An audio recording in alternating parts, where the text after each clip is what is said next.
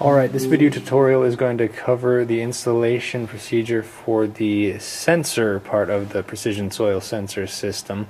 At this point you should have already finished installation of the receiver as covered by the receiver installation video tutorial. After installing the receiver, you should see two dashes displaying on the LCD. This means you're ready to move on to installing the sensor.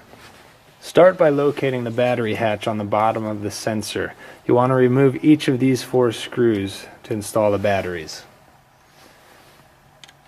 Once you've removed the battery hatch, install 3 AA batteries.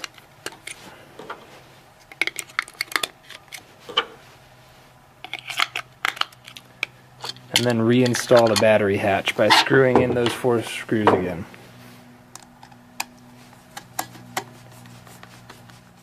Once you've finished screwing in the battery hatch, you flip over the sensor and should notice that a green LED is illuminated.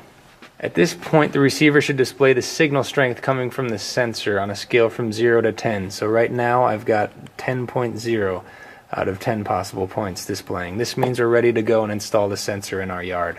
To install the sensor, simply press it down into the ground. You can use your foot if you need to, but you want to make sure that it's flush with the surface of the ground.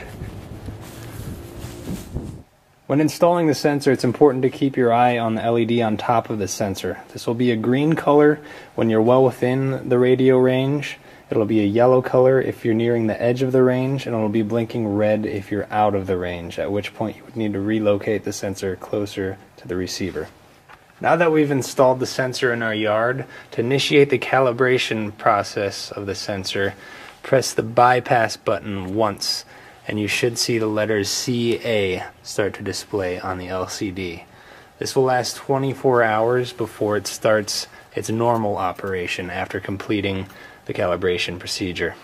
This concludes the sensor installation video tutorial.